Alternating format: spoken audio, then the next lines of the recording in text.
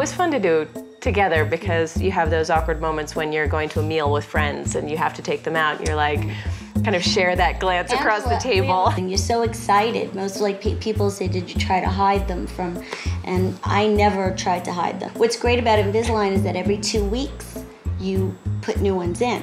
So you see such a change in those 2 weeks. My boyfriend at the time made a comment. He saw my aligner sitting on the bathroom counter. He had this really funny, quizzical look on his face, and he kind of looked at me, he goes, you know, I never realized how sticky outy your teeth were. Sticky outy.